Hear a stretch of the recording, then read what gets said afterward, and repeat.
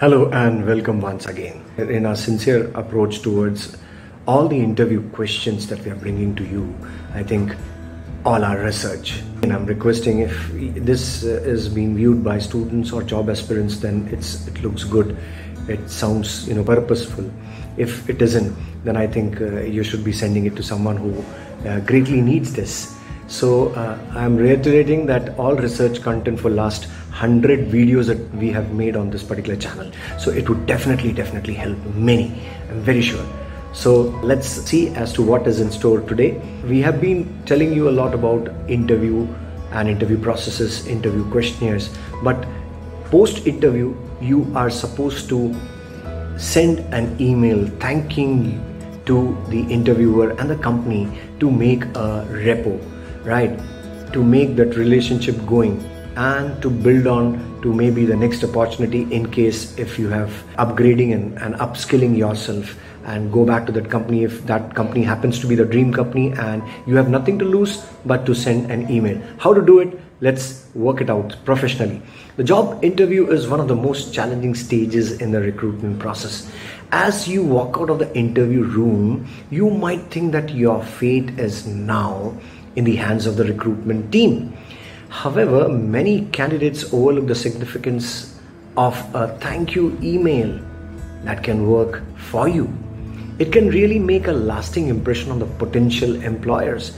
Think of a thank you email as a brief note to express your gratitude and summarize your key strengths. Why should you send a thank you email? Sending a thank you email after a job interview is generally considered good practice, as well as demonstrating your interest and enthusiasm for a job, and it conveys professionalism, showing that you appreciate the time the hiring manager took to the interview. It helps to build a rapport between you and them.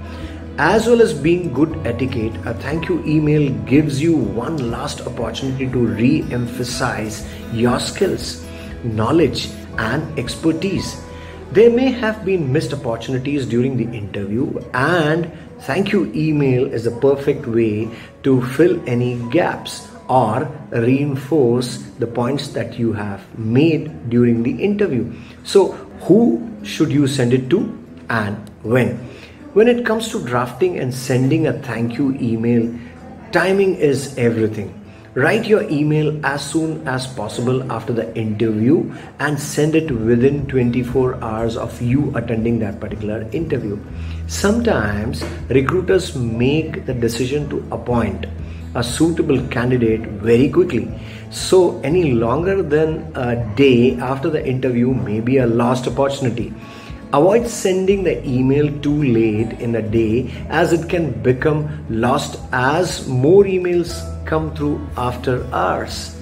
If you attend a panel interview with multiple interviewers, ask for a business card from each interviewer at the end of the interview. This will provide you with a set of direct email addresses for your thank you email. Send emails to each person on the panel and avoid sending a generic message to each one. Make them all slightly different. What subject line should you use? The subject line of your email is worth taking time over. An email with a poor subject line won't leave the best impression and becomes easy to overlook or ignore. If you have already corresponded with the interviewer by email, reply to the last email that they sent you and keep the subject line the same. They will immediately recognize your email and open it. If you need to create a new email, you want your subject line to capture the attention of the recruiter and make it clear what the email is about in the fewest possible words. Don't be too creative though, as this can look forced. Here are a few examples to give you some inspiration. Thank you, job title and interview. Bracket, job title and thank you would also do. Thank you and with a colon your name, or thank you colon job title in the bracket and your name in the bracket would also do. So these are the few indicators of how you can make a title look impressive, attractive, crisp, and yet convey your concern. What should the email contain now? Let's come to this, the body text content part. Once you have perfected your subject line, it's time to move on to the content of your email. Time and thought should go into your thank you email because it could help you get this job. You never know. Remember to be accurate and professional. It is sometimes easy to lose a little formality when creating an email, but it is important that you maintain the highest level of professionalism. Let's look at each section of the email. Salutation. Start with a suitable salutation. The best way to begin the email is to address the recipient, dear Mr., Mrs. or Mrs. and then their last name. Do not write their first name, last name, the title one, as we understand, right? Carefully check the spelling of the interviewer's last name. Very important. If you are writing multiple thank you emails for the same interview, make sure that the email address matches the person you are addressing the note to. Never assume anything. For example, avoid automatically addressing the email with Mrs. if you are unsure whether they use this title. If you don't know, it's best to use Messrs. instead of Mrs. or Mr. Let's talk about the opening. The opening of your email is perhaps one of the most important elements. It is always good practice to start by expressing gratitude to the interviewer for taking the time to speak with you. The expression of gratitude should then be followed by a strong compliment that captures their attention. This could relate, for example, to the interview procedure, a key benefit that you took away from the interview, or something about the business that really interests you. Starting the email in this way will convey an optimistic and positive attitude while letting the recruiter know that you are paying attention to what they said. Now the main text. Your email should be brief and the main section should be no more than 2 short paragraphs that reinforce your main attributes and key qualities.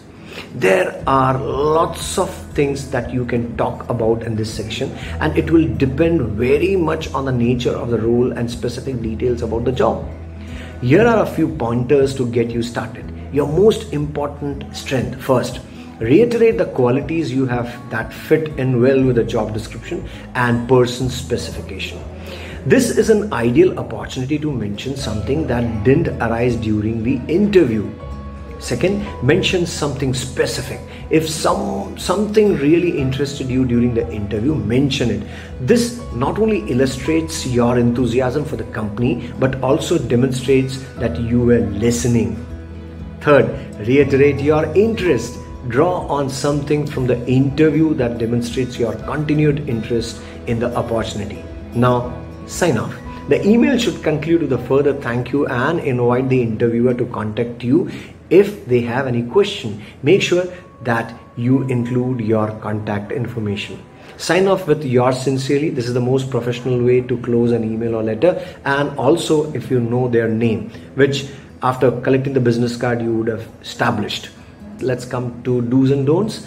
When creating your thank you email, there are some things that you should or shouldn't do and say. For example, do's. First, add a personal touch. Recruiters really do like emails that are more personal. There are lots of things that you could include here, such as links to your website, blog or portfolio, opportunity, or a reference to something that come up in conversation during the interview. Second, include all interviewers. If you were interviewed by a panel, send an email to them all. If you do send separate emails, remember to personalize each one. Third, keep it concise. Recruiters won't appreciate a lengthy thank you note, but one that is short and reiterates your enthusiasm and skills for the role will really help. The email should be no longer than 500 words. Fourth, send your email promptly, ideally within 24 hours of attending the interview. Let's talk about don'ts. Write your email before the interview. Always wait until after the interview to write your email. It might be an idea to set aside some time after the interview to write it. Sending a generic or a vague email won't have the same impact. Make obvious errors. Proofread your email thoroughly before you send it. The tone should be professional and should not come across as informal or filled with poor grammar or spelling mistakes. Also, make sure that the names of companies or people you are referring are spelled correctly. Third, beg for employment. One of the mistakes that you can make with your thank you email is to sound desperate. Your email should just say thank you and emphasize your strengths. Fifth, mention any mistakes. Even if you made a mistake during the interview, your thank you email should not reinforce or be apologetical. The thank you email should draw out your qualities rather than highlight any weaknesses. Make sure that it is positive throughout and focuses on your main qualities and skills. Now, I'm attaching 3 email templates of how you can respond through an email for your reference. Please go through, and maybe if it is beneficial, you can screenshot and take a help out of it. Now, let us talk about final thoughts. Sending a thank you email is one of the most effective ways to stand out from the other applicants, but it is one of that is frequently overlooked. Remember, it's always better to send a thank you email than not to send anything. You should always send your email soon after the interview. The email should be clear, concise, and positive. Avoid drawing attention to any mistakes or mishaps during the interview. Each email should be tailored toward the opportunity. Personal touches can make a difference. A thank you email gives you one last opportunity to communicate your strengths and ensure that you remain at the forefront of the recruiter's mind when it comes to making that all important selection decision. I'm very sure you're going to do this. Hope this helps you. Thank you.